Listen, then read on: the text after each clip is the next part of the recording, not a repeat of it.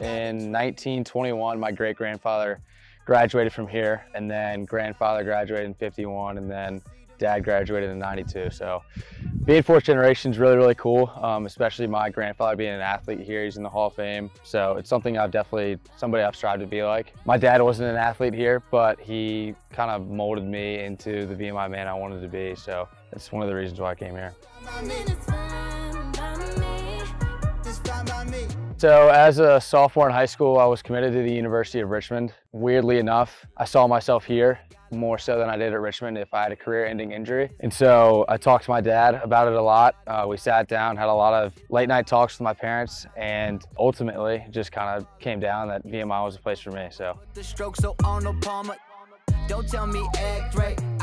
I've said this before in other settings, but my roommates, Tim Lindenbaum, Scott Ripley, and Thomas Williamson, I would say are my best friends for life, along with all the other seniors on the team. But when you live in such close quarters like that every single day, and you do all the things together, it's naturally become best friends. As well as getting to know people on the hill, whether if they're on the lacrosse team or not, you really get to know them super well just from hanging out, seeing them every day. And that's something that you don't really get to see or experience at other places. So that's definitely a positive from being here. And then also just the work ethic. You've got to work hard every single day, whether that be on the field or in the classroom. So it's super, super important for me to learn that time management and, going out to the library when I need to do stuff or any academic building, or coming out here for extra shots, throwing around with some guys just to make sure that I can work on my craft as best I can.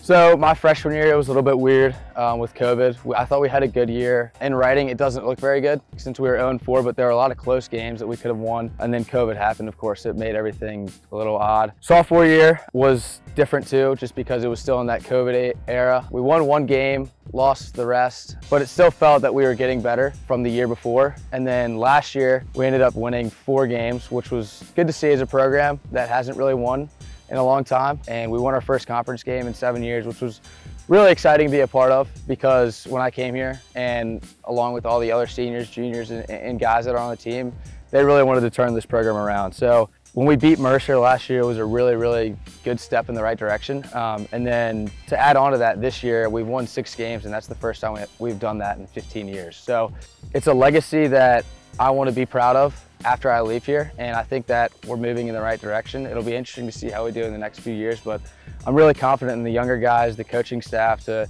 really take what we've built and grow upon it. So as a high schooler, I know I was in this boat. I was kind of never gonna go to VMI type thing, and I would say to that don't let it go off your radar. There have been so many valuable things I've learned from this place, whether it be the brotherhood, the time management skills, the work ethic, and just the alumni network.